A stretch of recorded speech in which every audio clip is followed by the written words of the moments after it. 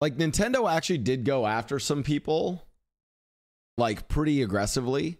They would never have gone after me unless I maybe made merch.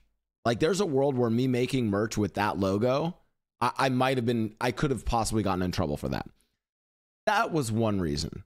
That's like the push. You guys ever hear of like a push and a pull for your reasoning?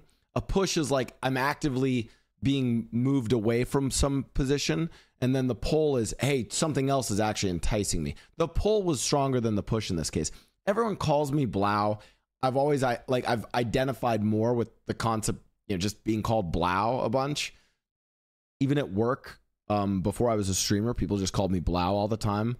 I won't go into like, there's actually a lot of like family pride in our name and the Blau family, the Blau Jews that escaped Europe and the Holocaust and then ended up, fighting in World War II, etc. There's a lot of like pride in the name. I like the name Blau.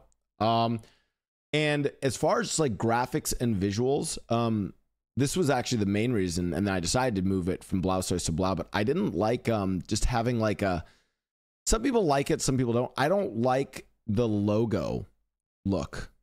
I don't like logos as much, especially for creators. I like more of like, I think people who do this really well, who are, two of the people who, and like, again, this is a sober time for me to say people who definitely inspired or like inspire me as a streamer and stuff. But, God, I have to say this seriously and soberly before I go and have to make fun of them. But if you look at like, Buddha's, sort of identity, and Fuseli's as well, I think they do a really good job of like expressing themselves not just through logos but through art. Like a lot of their brands are expressed through art, and I want to take that to another level, which is why I literally have been working tirelessly with Rebrand on art for this, and we're not done yet.